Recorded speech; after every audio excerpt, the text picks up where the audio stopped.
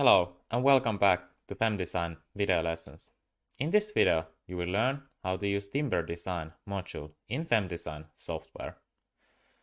In Timber Design module, we have timber bar design according to Eurocode, orthotropic panel design, CLT panel design, timber bar fire design, and CLT panel fire design. In this video, we will look only timber bar, orthotropic panel, and timber bar fire design. You will learn more about CLT panel design and CLT panel fire design in the next video. Let's first check what I have in my model. So we will go to Structure, tab here, and what I have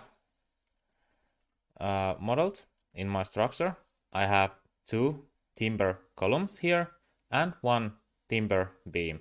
I have used the same bar functions here.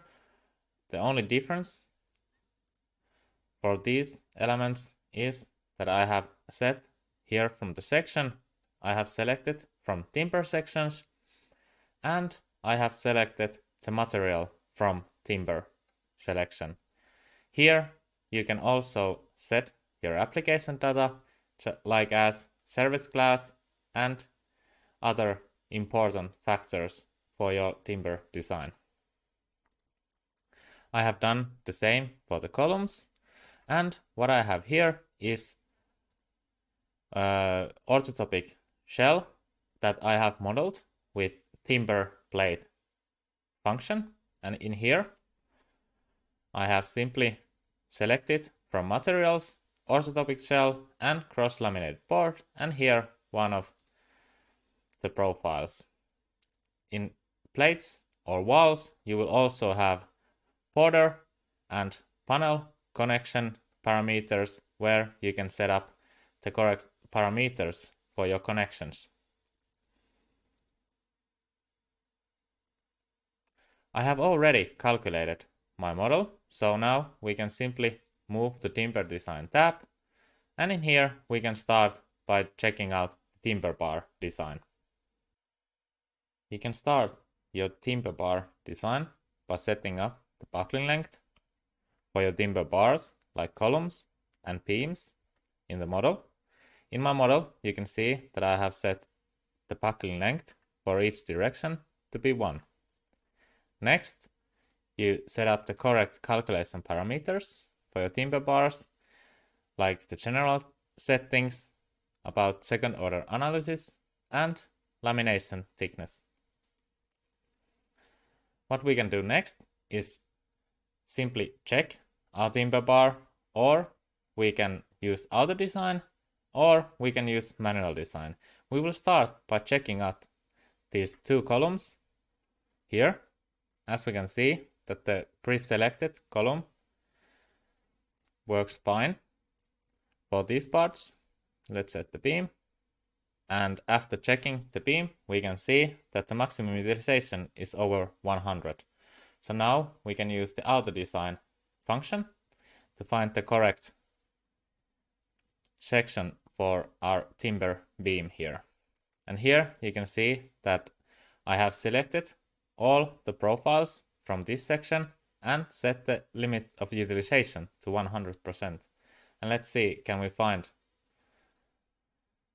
a section that will work for this beam. And now we can see that the auto design have found the selection for this beam. Selected the correct section for this beam here. Now we can move to orthotropic panel. As I previously said, I have one orthotropic panel here in my model here, and first we could start by setting up the correct buckling length, but this is a floor panel here, so we are not gonna do that for that.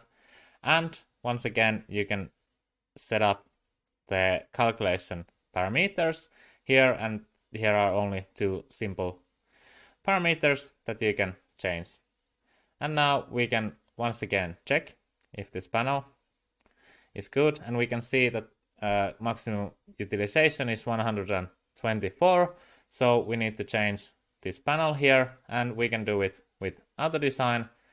And now I'm gonna directly click the auto design button, and I can see that applied type is a different, and now we have maximum utilization of 93, which is under 100%.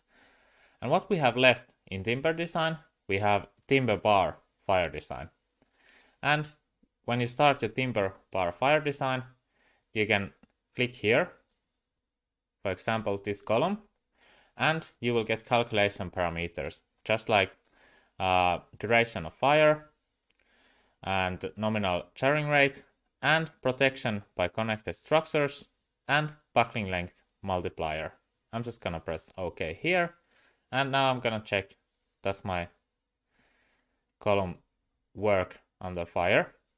Now I can see the fire protection, or the column doesn't handle the fire design, and now I can actually move to right here, and I'm gonna select Timber bar fire design, utilization, I'm gonna set fire, and display, and once again I use detailed results to check my column, and here I can see all the starting parameters to my design, and then I can see the design calculation or the check that fails in this column.